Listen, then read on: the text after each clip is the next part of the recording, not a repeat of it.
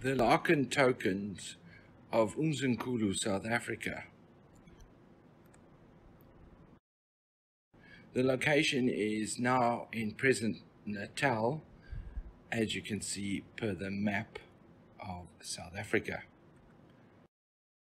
John Larkan and his wife Francois Charlotte built a store on their farm Bontrand in 1901 and engaged in barter trade with the natives in the district.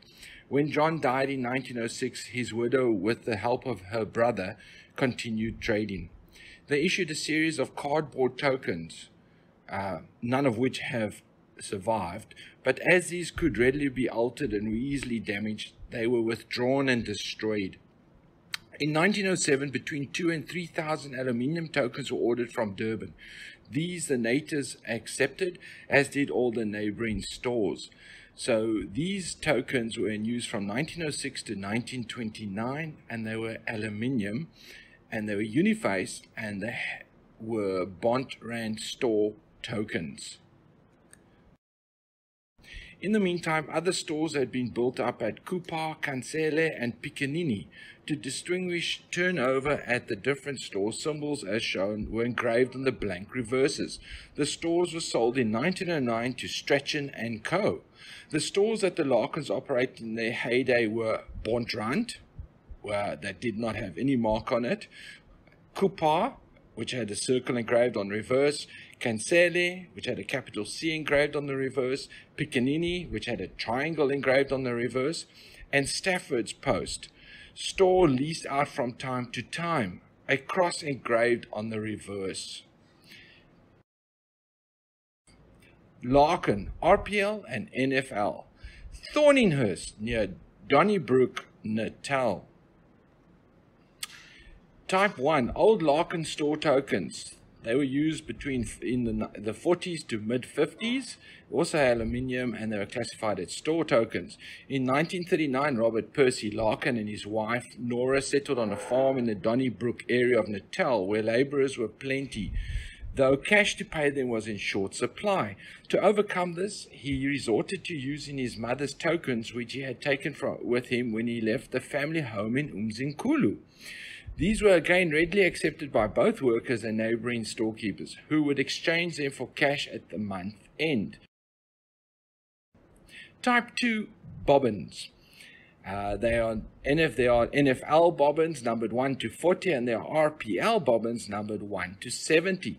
Robert and his wife devised a scheme whereby numbered bobbins were given by way of identity discs to the casual tocht labor they employed. Tocht is basically casual labor. Farmers often employed young boys from the age of 8 on a casual basis to help in such tasks as milking cows, herding cattle, etc. And most of them used to reside on the farm who were from the families of the workers. They were given bobbins which at the end of each day were exchanged for tokens and which again were accepted as cash by most of the neighboring storekeepers. Type 3, the closet tokens. These are extremely rare. These tokens did not circulate. When Robert and his wife retired in 1955, whatever tokens were on hand were supposedly destroyed by being tossed into a field toilet. Yes, a field toilet. However, a quarter of a century later, collector and researcher Scott Bolson was able to discover the site of the toilet and excavated what remained of the tokens. These are easily distinguished from the original store tokens as they retain traces of their long internment. Examples of most types were found, but reportedly none of the Kansele tiki and only one of the Kansele 2 shilling.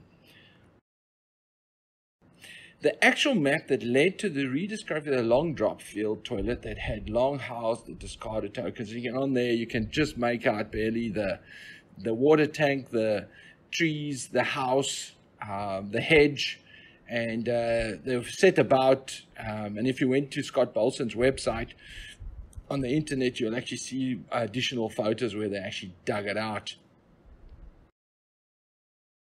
References, you can look at the newly published MTB on South African tokens.